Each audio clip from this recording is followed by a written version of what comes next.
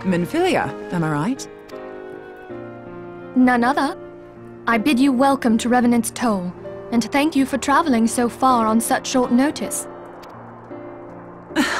As if I could ever say no to Urianger. Moonbreeder is an accomplished Sharlayan scholar, and an authority on aetherite technologies. She has played an invaluable role in our search for a means to capture Ascian souls. Charmed, I'm sure.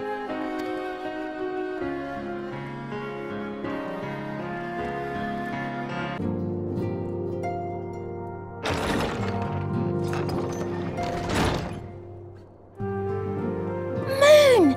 Gods, it's been ages! Oh, longer, sister!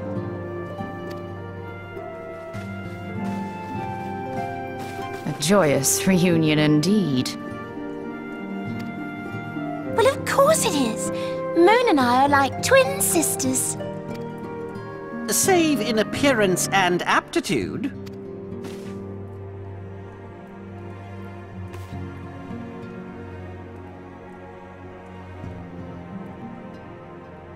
Everyone, if I could have your attention.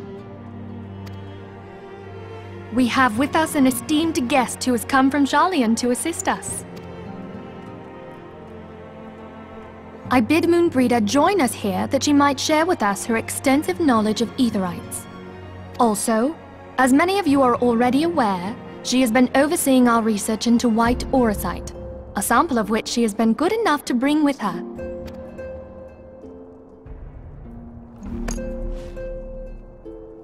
Well, I had to come, didn't I? You'd have to be bloody daft to turn your nose up at a chance like this. Where better to conduct my final tests than a land so steeped in ether you can taste it? 'Tis plain the passage of the years hath done little to dampen thy youthful spirits.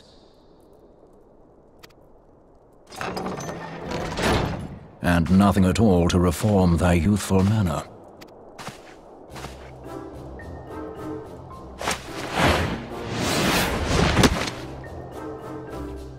Urianger, where in the hells have you been hiding? Unhand me.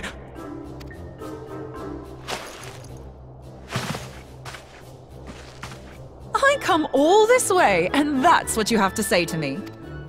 I much preferred when you were pleading with me to drop everything and hurry to your side.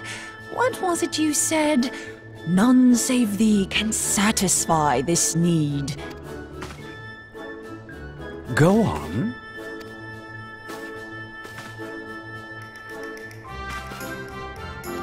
Thine artless attempts to misrepresent mine all too innocent motives do thee little credit. Mine intent, as well thou knowest, was but to impress upon thee the gravity of the circumstance. Lest thou doubt, a deiform entity shall shortly be summoned, save if thou and no other grantest my compeers thine aid. You still haven't found it, then? Your missing aetherite? We have not. No.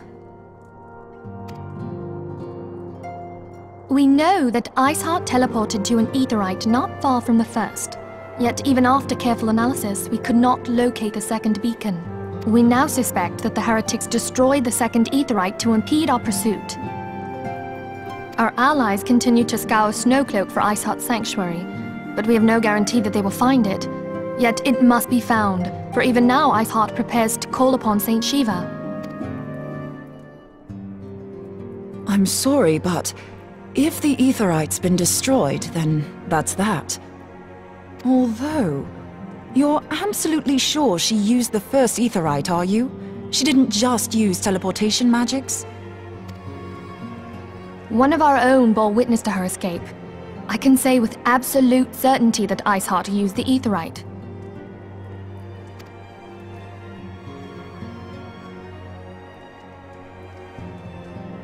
In that case, there might be a way, so long as the ethereal current is still flowing. Truly? How? We use the current to recreate the beacon. As you know, aetherites are a bit like lighthouses. We use them to reconstitute our physical forms when crossing the ethereal sea. Without them, we'd lose all sense of direction and our essence would dissipate. However, we don't rely solely on these beacons. There are currents of ether which flow between them, currents which help guide us to our destination. Now, these currents will gradually dwindle away to nothing if an aetherite is destroyed. But if even a sluggish flow remains, we could theoretically use it to direct a surge of concentrated ether towards the void left by the beacon, and thereby fill it up again. Like opening the floodgates to fill a dry riverbed.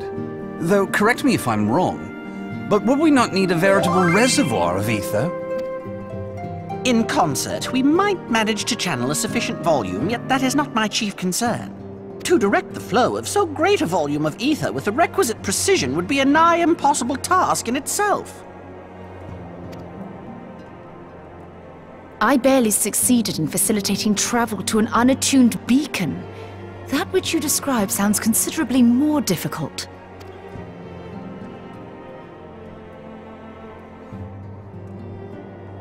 And dangerous! Every person who has attempted to teleport in this fashion has died in the process. They, however, did not have white aura sight at their disposal. I can use it to channel all the ether you can give me into the aetherite. However, white aura sight cannot retain ether for an extended period of time, so we would need to infuse it immediately beforehand. Just so you know, I'd confidently give this plan better than even odds of success. And if the worst comes to worst, your people won't suffer. Though it risked the lives of our best and brightest, we have not the time to seek other options. If the ethereal current still flows, we shall carry out Moonbreeder's plan.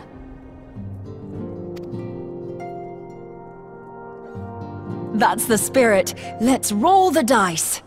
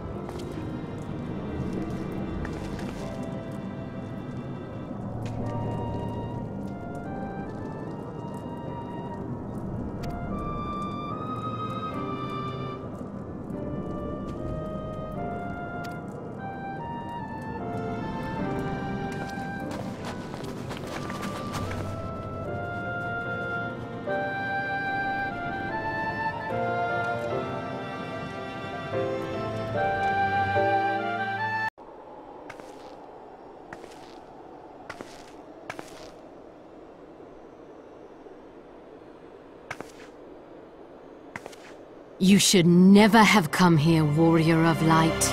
I labor only to forge a lasting peace. A peace you would deny us out of ignorance and blind faith. No matter. If it is our fate to be at odds, then it is mine to strike you down.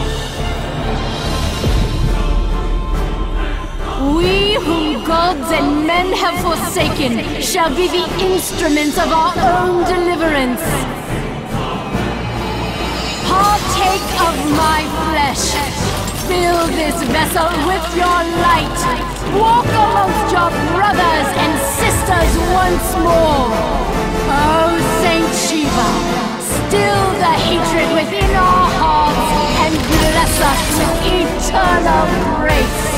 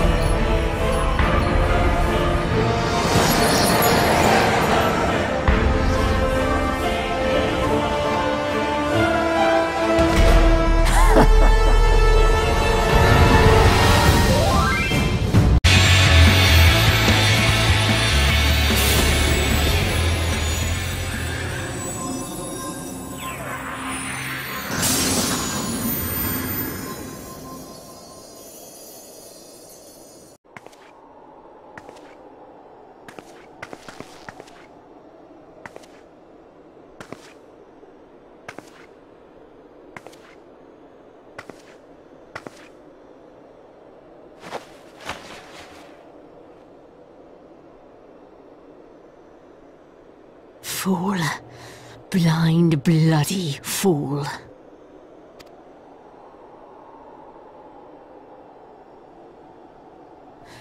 You, of all people, should understand the suffering war begets. That no sacrifice is too great if it brings an end to the violence. Mine is the righteous cause.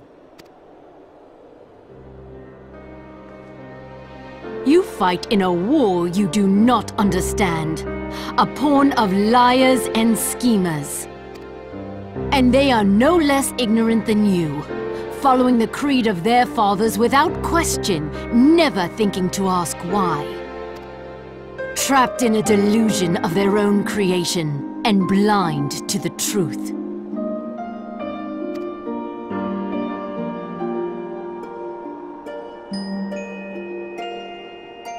Warrior of light, redemption is not beyond us.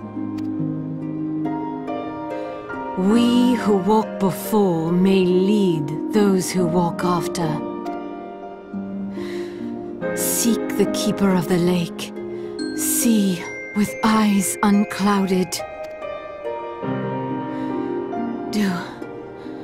Do not squander Mother's gift.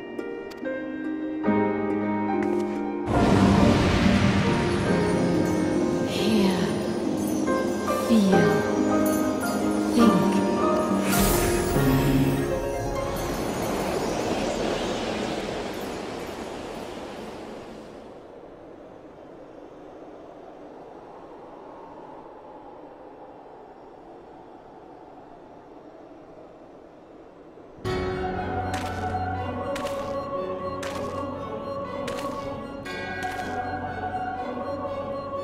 And so the vessel withdraws, a predictable outcome.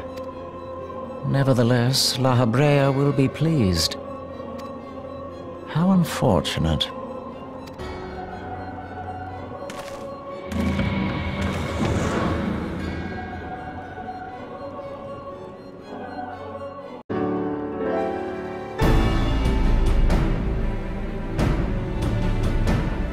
On behalf of the Holy See of Ishgard, allow me to express my deepest thanks. Never before have we been required to contend with a primal. Indeed, there were fears in some quarters that our knights might not be equal to the task. From what we have now learned of these beings, I can say with certainty that we would have lost a great many men had the Scions not intervened. Then the argument for preemptive action should be self-evident. Perchance now you will reconsider my proposal that Ishgard move against Natalan. Ere we first met, a similar proposal was tabled, but the Holy See decreed that we were to observe, and that military action should be taken only in self-defense. All things considered, it was not an unreasonable decision. Since the calamity, 2 vigils have fallen to the Horde, while Garuda has never shown any inclination to storm the gates of judgment. Which is why this unprecedented crisis and its resolution may prompt a change in policy. You who have faced these primals know well the threat they pose.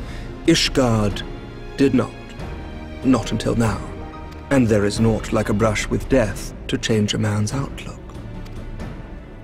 At the very least, this should silence any lingering objections to our arrangement with Revenant's Toll. The Holy See may even feel moved to grant us its formal endorsement.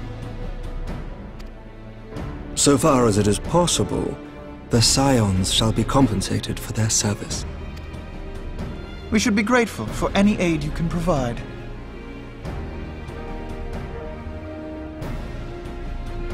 As a gesture of good faith, I shall withdraw my previous request.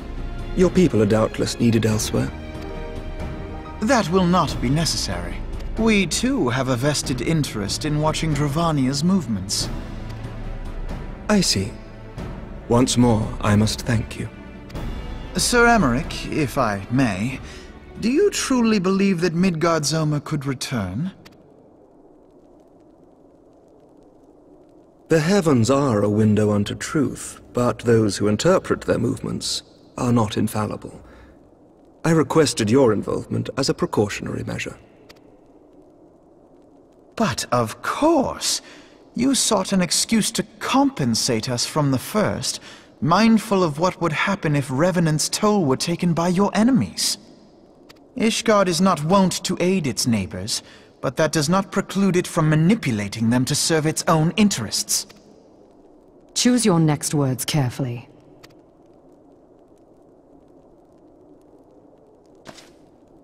Do you know what sort of man becomes Lord Commander of the Temple Knights? One who comes from good stock. I did not. Yet here I am now. Why do you suppose that is? Because I swiftly learned to tell the difference between words, deeds, and beliefs.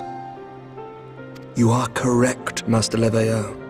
Ishgard desires to see Revenant's Toll flourish, as it would present a troublesome obstacle to our enemies from the south. We are so glad to be of use to you. As we are to you. Ours is a mutually beneficial arrangement, lest we forget, one born of necessity. The dragons grow more restless by the day, and the heretics harry us nigh without cease. We have contended with such troubles for centuries, but there are limits to even our endurance. Yet as a pauper is loath to part with his meager possessions, the leaders of Ishgard are not wont to render up their trust to outsiders. But with perseverance on our part, they may yet be made to see the light. Nevertheless, one must take care when walking the road less traveled. Wise words, Sir Emmerich. I shall make a point to remember them. I must apologize for my earlier outburst. I hope it will not sour our good relations. Not at all. You but spoke from the heart. I trust you understand that at times my duties may prevent me from meeting with you. On such occasions, my second-in-command will speak for me. Lucia, at your service. Pray excuse our reticence. We are but wary of speaking too freely, lest our sentiments be made known to our enemies. Know that the Lord Commander and I are of one mind. For the sake of Ishgard, and of Eorzea at large, I pray our peoples can put aside their differences. Those who dwell in the past risk losing sight of their future. Should aught befall one of our shipments, pray inform Lucia immediately. You may also relay to her any words you might have for me alone. Not being of Ishgardian birth, she owes no allegiance to any noble house, making her as near to incorruptible as one can find in my homeland. Suffice it to say, I trust her completely, and so may you. Which reminds me, Lord Orchefort, if you would be so kind? Certainly. In times such as these, trust is ever in short supply. Mayhap this will go some way to rectify the problem. The results of our investigation into the heretics' recent attacks, as well as our interrogation of the merchant you detained. Sir Emmerich, I cannot thank you enough. Think nothing of it. Ishgard may be many things, but it is no friend to Garlemald. Did I not tell you to have faith, my friend?